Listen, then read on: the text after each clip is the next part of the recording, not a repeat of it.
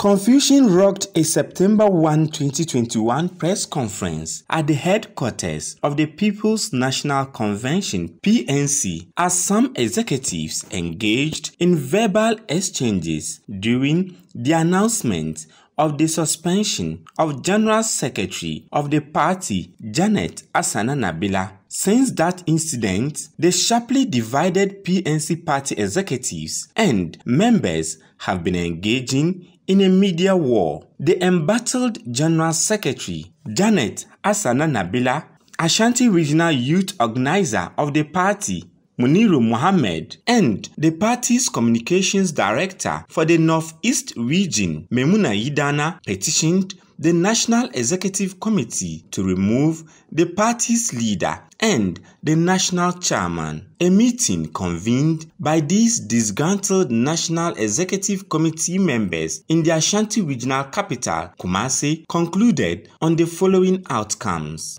Mr. David Apasara and Mrs. Dani Baah are guilty of the accusations in the petition. That they are removed from their respective offices pursuant to Article 49A(4) of the PNC Constitution for misconducting themselves as prescribed in the petition indefinitely. We are saying that they are removed from office and they cannot carry themselves as officers of the party anymore. Mr. Apasara is no more the leader of the party. Mr. Dani Baah is no more the chairman of the party.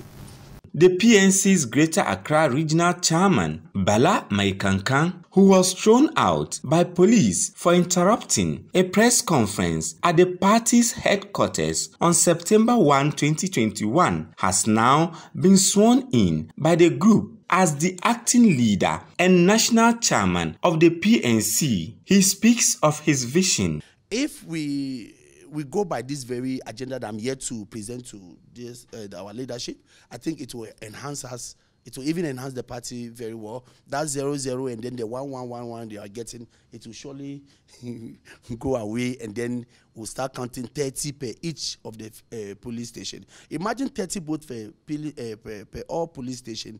When you calculate it, we are more than, we'll get almost 2,000 to 3,000 votes. From the Ashanti region, Hafiz Tijani for Citi News.